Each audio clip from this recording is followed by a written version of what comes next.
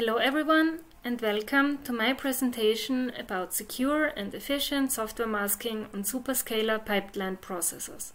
My name is Barbara and this work is joint work by my colleagues and me from Graz University of Technology. So first of all, in the setting of physical side channel attacks, we have a specific device. For example, a credit card, a SIM card, a government ID. And this device has a certain asset, like a cryptographic key. On the other hand, we have an attacker who has physical access to this device. This means that the attacker can observe certain properties of the device.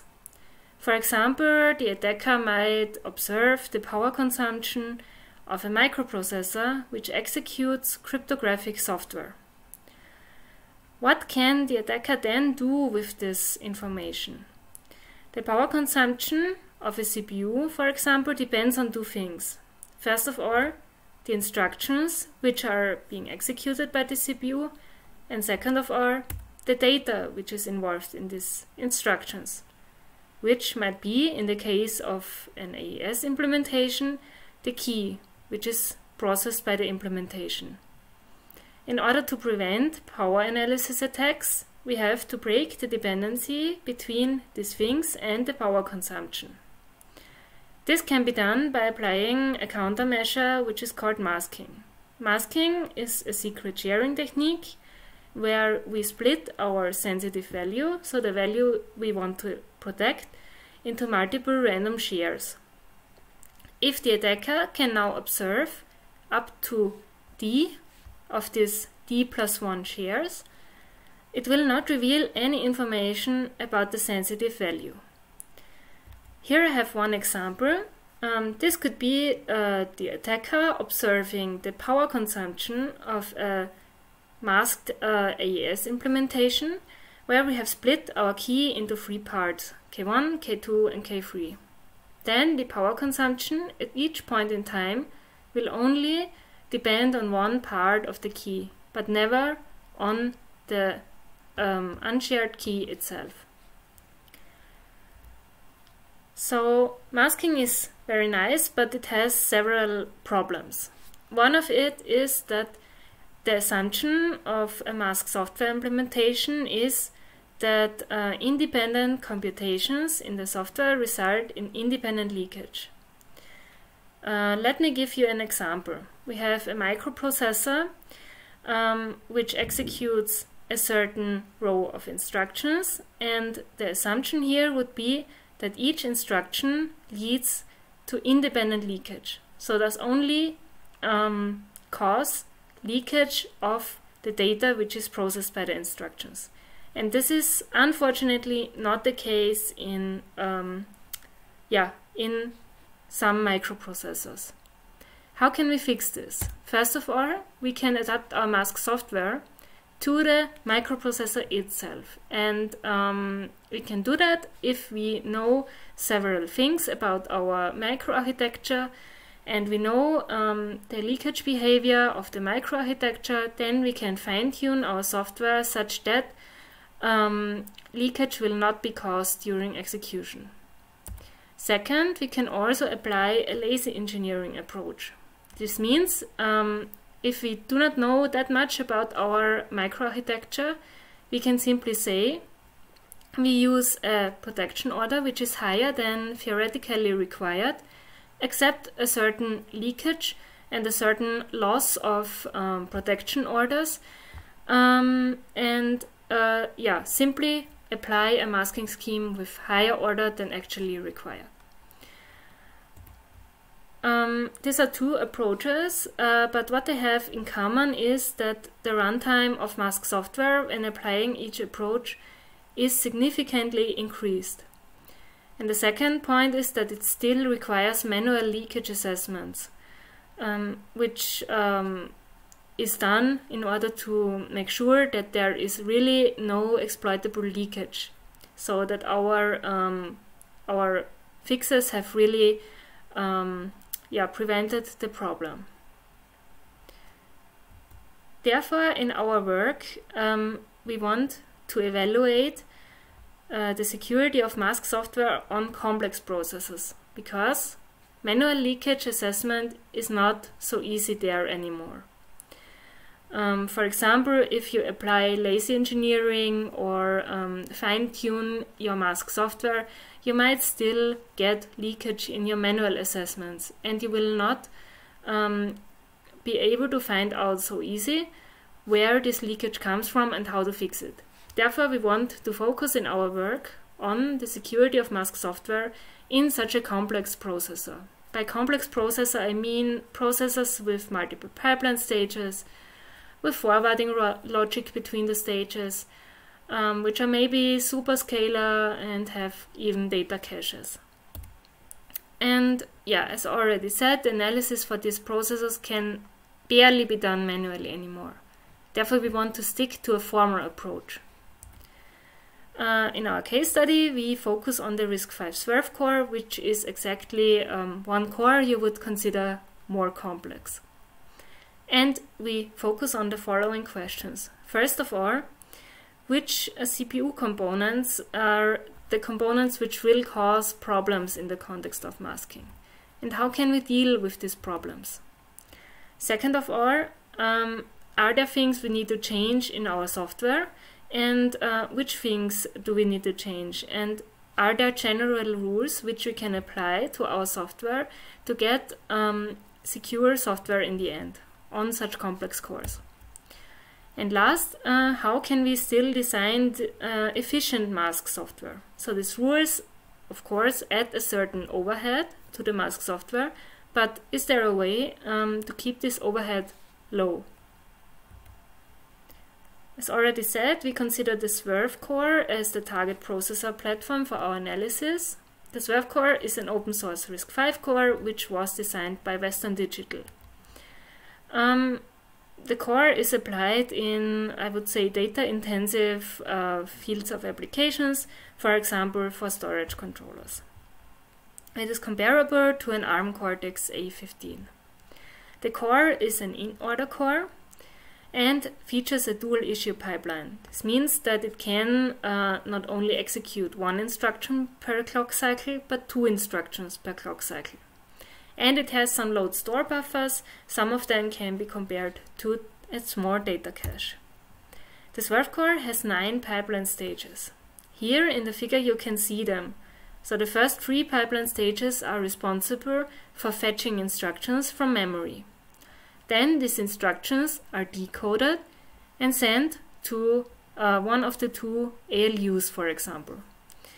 And of course, there is a certain part which handles forwarding between these pipeline stages, such that we can, for example, forward a result from the 6th pipeline stage back to the input of the ALU. The last 2 stages are responsible for commit and write back. Our goal in our analysis is that we investigate the security of mask software when executed on the Swerve core by using formal methods. And when it comes to such an analysis, one has to think about the attacker's abilities, and we do that by using a certain probing model. The classical probing model, which you apply for hardware, because a CPU is hardware, equips the attacker with D probes. So the attacker has D probes and can distribute these probes as the attacker likes in the hardware circuit. And each probe will deliver the value of a specific gate or wire back to the attacker. This is good because by using the classical probing model for hardware, we can capture side effects like glitches, transitions, but it is actually not that suitable for mask software because the attacker is too powerful. For example, if the attacker places one of its probes to the output of the register file of the CPU, the probe will still or will always deliver every value which is ever contained in any register and which is read in any instruction. So this is immediately broken and we cannot really design mask software with that probing model. Instead, we decided to stick to the time-constrained probing model, where the attacker can use the deep probe, so this is the same as in the classical probing model, to measure a specific gate or wire, but only for the duration of one clock cycle. And the attacker, which is also important, can distribute these probes as the attacker likes into multiple clock cycles or multiple wires and gates. The time-constrained probing model is actually applied in a previous work, in the work about the COCO verification tool, which we will also apply for our analysis. So the COCO verification tool verifies that a certain piece of mask software, when executed with a specific CPU netlist, is secure in the time-constrained probing model. So you can see it here in the figure. The COCO tool takes as an input the mask software, the CPU netlist, and also a certain piece of background information, for example, the location of the shares when the execution starts, so in which register is which share, in which memory location is which share, and so on. And you give that information to the verifier, and the verifier will check for each gate in the CPU netlist for each cycle in the execution whether an attacker can measure some information about any native unshared value there. And if the verification is successful, the verifier will output yes, secure. Otherwise, it will say no, it's not secure, and it will give us the cycle and the gate, which causes the leak in the implementation. The work about COCO also included a case study of the RISC-V EBEX core. So the EBEX core is a simple and small core, but it already contains hardware components which is problematic. For example, the register file. So the register file can actually be a threat to the security of masked software, because there are parts which can cause glitches and transitions, and which will lead into leaks. The work also suggested some modifications to do to the hardware, so to the EBEX core, in order to obtain a secured EBEX core. The secured EBEX core will then allow the execution of masked software without any leaks, as long as certain software constraints are followed. So the initial work about the RISC-V EBEX core suggested, first of all, fixes which can be applied to hardware, to your microprocessor, and constraints which has to be met by your software, such that you can execute and guarantee that the execution of the software is secure. Now we do not want to consider the EBEX core, but the more complex SWERF core. And our initial analysis with COCO shows that the SWERF has similar problems. So one problematic component there is also the register file. And we find out that we can simply map the hardware fixes which were suggested in this work to the SWERF core to obtain the secured SWERF core, so to say. And the secured SWERF core will be the base point for analysis for all our further experiments. So now let's start with the actual formal analysis. So we have our secured SWERF core, and now we want to verify something. We chose to verify software which is generated by Tornado as a starting point. So Tornado is a nice tool which will generate mask-C implementations based on unmasked high-level descriptions of ciphers. And not only that, but it will also give you a security proof in the register probing model. The register probing model is a probing model which is often chosen for software, so for masked software, in which an attacker can place the probe on a specific register for one cycle. In our experiment, we generate several masked Ketchuk S-Box implementations with Tornado. With several, I mean we generate 4 different implementations. Each implementation refers to one masking order.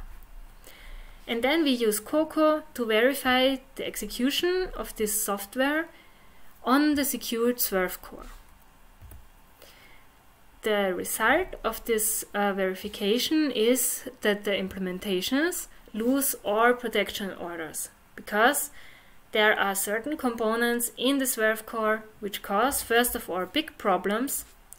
So by this we mean that there are components combining more than 2 shares, and small problems. So there are components which combine up to 2 shares. Let me give you one example of such a big problem. So here we try to visualize the execution of software which contains 10 shares, and the shares are in the pipeline at the same time due to the masking scheme. So the masking itself is correct on algorithmic level. Then we perform a gate-leveling timer simulation of the Swerve core to visualize whether glitches and transitions on a specific wire in the processor's forwarding logic can lead to any leaks. Of course, for this experiment, we use a specific cell library. So the cell library will map timings and area constraints to each gate which is used in the Swerve gate list. And this is the result of the analysis. So the question was again an attacker who probes a wire in the bypass logic of the Swerve core for the duration of 1 clock cycle, so this is important.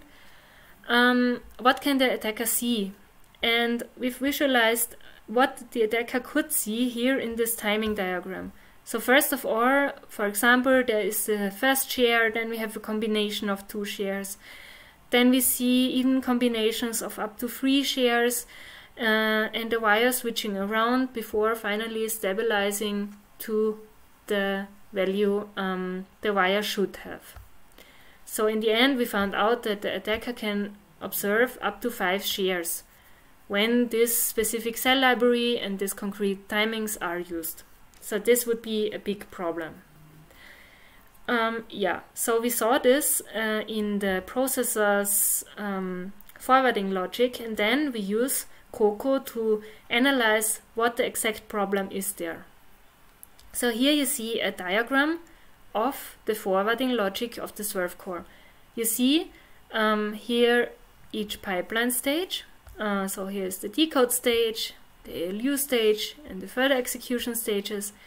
And here we have a multiplexer which will forward the data from the correct pipeline stage to the ALU. The multiplexer has a select signal which is called M1 select, and the select signal is computed by combinatorial logic, which means that it might glitch. And if a glitch happens, also the output of the multiplexer will glitch.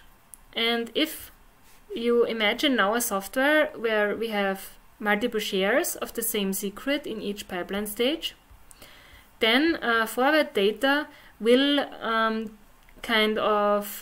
forward the result of each share to the ALU when M1 select glitches. And then we combine multiple shares, and this is what we call a big problem. Now the question is, how can we fix that? First of all, we thought about fixing that in hardware, similar to what was suggested in the work about the EBEX core. But that would involve that we need to gate each pipeline register with a bit indicating whether the value of the register should be forwarded to the ALU or not. This could be done, but the gate bits need to be glitch-free, and this is not that easy to achieve and requires in the end a very large latency overhead, which is impractical. Instead, we need to find some solution in software. Basically, the software solution, or the software constraint as we call it, needs to ensure that at no time there are multiple shares of the same native value in the pipeline. How can we do that? We need to make sure that the distance between two instructions which process shares of the same native value is large enough, so that there are enough unrelated instructions between them. What do I mean by unrelated instructions? Well, in the basic case, this is an OP operation. But it can also be an instruction which processes a share from another secret, or an ALU operation on non-secret data, like incrementing the counter of a loop. We performed further analysis, and it turns out that there are a lot of other components which cause leaks in the Swerve core. If you're interested, you can have a look at the paper. I will now only give you one more example, which are the management components of the data memory. For example, there is a component which is called the LSU bus buffer. This is similar to a small data cache. And there might happen a leak if the buffer contains a store, and if the buffer contains a share, and the share is overwritten by its counterpart by performing another loader store instruction.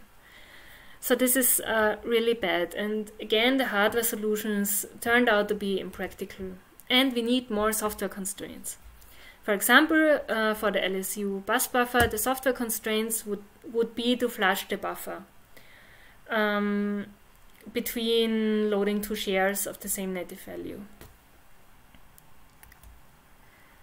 Okay, so this was the results we had for the Swerve core, and now we try to derive some generic rules for that. So our analysis clearly shows that software constraints are necessary, even though we already work with a secured or hardened version of the Swerve core. One effective software constraint turned out to be the insertion of unrelated instruction between two instructions. And the question is now, how many instructions need to be inserted there? And this number can actually be expressed in terms of the length of the pipeline of the core and the amount of execution units. So here I divide the amount of pipeline stages P into Pi and Pt. Pi is the number of stages which deal with fetching the instructions, so no data is involved there. And Pt is the number of instructions which actually processes data. And it turns out that you need Pt times E, the amount of execution units, plus 1 unrelated instructions between two dangerous instructions. And we also tried to formulate a factor for the order reduction. So if we want to apply the lazy engineering approach, how many or how much more orders do I need in my masking scheme to still be secure on such a processor? And the factor we computed here is actually the reduction factor of a lazily engineered mask software implementation when executed on such a complex pipeline processor. Okay, so now I have told you that we need a lot of software constraints even on a secured Swerve core. And if one adapts these rules or constraints strictly, you can imagine the overhead is really huge. Here I have a table which summarizes this. So you see a certain set of example programs we have here, for example a DOM AND gate. Then we compare the number of cycles and the number of instructions required by this software when we implement it without constraints and when we implement it with constraints. So by applying the rules strictly, so to say. If we have constraints, I also give you the number of total instructions and the number of knobs. So knobs are kind of the unrelated instructions which had to be mapped to knobs. And as we see here, for example, for the DOM end, we need 33 cycles instead of only 10 when we have no constraints. Or if we look at higher order implementations, it's even worse. So here we need 33 cycles without constraints, but 250 cycles with constraints. And considering the number of instructions, we almost need 300 instructions, and the major amount of those is knobs. So unrelated instructions where we cannot really do anything which makes sense or anything useful. Can we change that? Yes. The answer is yes. So if we apply the right implementation techniques, we can reduce this overhead, fortunately. One of these implementation techniques is to stick to parallel implementations instead of serial implementations. Let me explain that based on an example. Assume we have a Gigerl S-box, and the state of this S-box consists of 5 lanes. Each lane itself is again shared into D shares. In a serial implementation, we would take the D shares of 3 lanes, process them and store the output lane. Then we would again take the D shares of the 3 lanes, process them and store them in the output lane. Of course, there are lots of unrelated instructions which would be needed to separate the processing of the D shares for the same native value. In the case of parallel instructions, on the parallel implementations, on the other hand, we use instead of the knobs, which we would use in serial implementations, computations of shares of other lanes. So we kind of mix the computation of the lanes. Here you can see one example. So here we have a serial implementation of a DOM Gigerl S-box compared to the parallel implementation. And if we now compare the overhead which the constraints introduce for a serial implementation, we have 80 cycles compared to 240. But if we do that in a parallel way, the overhead is much smaller. So we have 36 cycles compared to 81 cycles. And also here we have almost 100 instructions compared to 400, with a lot of the 400 being knobs. And here we can really use 79 out of the 144 instructions are only knobs. Okay, so let's have a look at another technique which is called threshold implementation. So threshold implementations is a masking technique which is based on the property of non-complete component functions. So non-completeness means that I can compute each component function in such a masking scheme, and I need for the computation all the shares except of one. So the computation is independent of at least one of its input shares. For the TI Gigerl S-box, this would mean that the linear layer can still be done in sequence for each share. But when it comes to the nonlinear layer, where we will require multiple shares, we will do it in sequence for each component function. This means, on the other hand, that we can ignore smaller problems. So small problems are the problems where we combine up to 2 shares, because we have component functions which will only ever compute based on, in the first order case, 2 shares, and we can therefore ignore the small problems. But, of course, the downside is that we need 3 shares for first order security. However, the results were really promising. Here we have a TI Gigerl S-box, and we see that 66 cycles are required without constraints, but with constraints only 72 cycles are required. And from the unrelated instructions, only 15 are knobs. For the SCON implementation, which we also did, we have 721 cycles compared to almost 1,700 cycles. Here, the overhead is mainly due to register splitting and also due to memory overhead, because the ASCON state is much bigger than the catch-up state, and therefore we cannot hold all our shares in the register file all the time. So we have to load and store the shares, and this introduces on the Swerve core a lot of overhead, because we have to clear the load store buffer.